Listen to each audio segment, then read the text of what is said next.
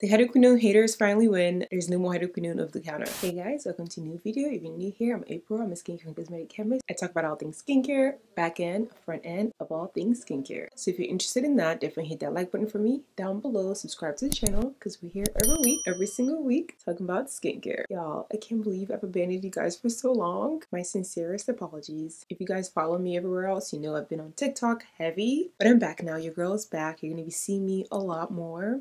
She's back. She's never going back. Did I do something there?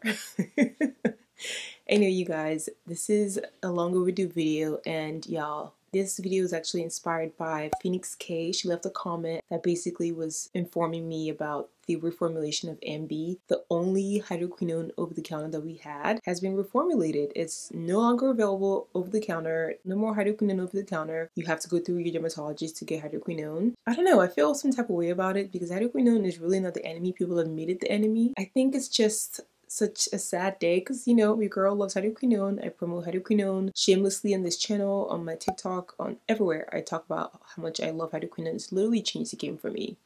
So I'm going to tell you guys why this was taken out of the market and what AMBI has come up with as an alternative to the famous fade cream. So this actually started back in 2020 due to the CARES Act, which is basically the Coronavirus Relief and Economic Security Act. So COVID-19 response efforts modernize the way certain OTC drugs are regulated. Basically, most drugs that had been pending review under previous rulemaking framework were finalized. And this unfortunately included skin lightening products. Over the years, there have been reports from people saying they noticed their face swelling up, skin rashes, even ochronosis, which I talked about in more detail up here in my video. Ochronosis is caused when people use fake hydroquinone. They go and buy from Amazon or wherever else. These hydroquinone products contain mercury. That's what causes the ochronosis. Hydroquinone on its own does not cause ochronosis. So of course the FDA took action due to these complaints. The alternatives for AMBI are pretty interesting. They came out with two alternatives. First one has encapsulated retinol, niacinamide, malonic acid, and ceramides. And you guys know the wonderful benefits of all those ingredients. Encapsulated retinol is great because it goes into your skin and then opens up and starts to take action. So it reduces irritation from retinol. Niacinamide is great because it helps with oil production, hyperpigmentation. Hyaluronic acid obviously is a great humectant, and ceramides help just support a strong skin barrier. Now they also came out with the second one, which is more friendly to all skin types. So if you have really sensitized skin, they came out with another one that has niacinamide and aloe. Niacinamide for the hyperpigmentation and oil production reduction, aloe for cooling and soothing the skin. So I really just wanted to make a really quick video to tell you guys about this. This is unfortunately sad for people like Phoenix who commented about hydroquinone just being a better option for her because it takes care of her hyperpigmentation, but it also is very gentle on her skin and doesn't trigger her skin.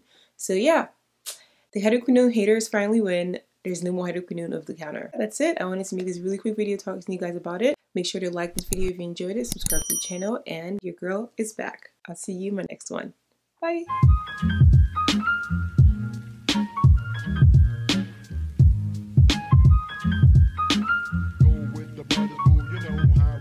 It's not for me to say.